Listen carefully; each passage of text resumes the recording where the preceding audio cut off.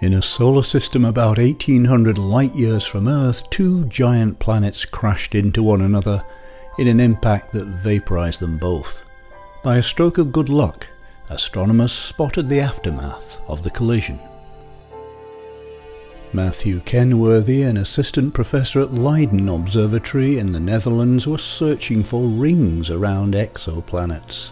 To this end, he was looking through data collected by the All-Sky Automated Survey for Supernovae, or ASASSN, when he noticed that a sun-like star called ASASSN-21qj was repeatedly dimming. He posted about the fading star on social media and got a reply from Artur, a volunteer citizen scientist for NASA, who tweeted back saying, "Did you realize the star had brightened in infrared?" Senyo pointed out that infrared data from NASA's orbiting WISE telescope showed a strong uptick in infrared radiation from the star about 900 days before the dimming began.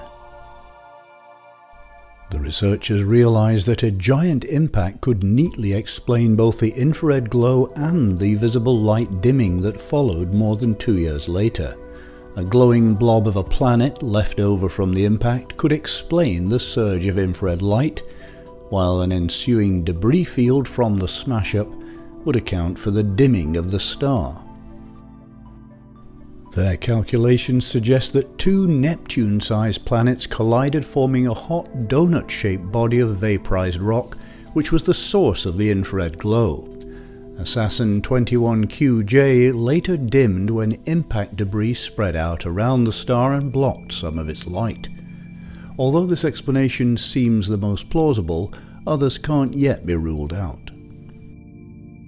Based on the infrared readings, the vast spinning object had an initial temperature of more than 700 Celsius, but will eventually cool and form a new planet around the star. As the remaining debris smears out into a disk orbiting the star, it too might eventually collect onto the new planet or form moons around it. How long all this might take isn't clear. Astronomers are now keen to follow up the observations to confirm what they suspect has happened. If the dust cloud continues to orbit the star, then in about 5 to 10 years the cloud will have moved to one side of the star, and it should be possible using the largest ground-based telescopes to see the star's light reflected from the dust. It may also be possible for the James Webb Space Telescope to detect infrared radiation from the dust and the new planet created in the collision.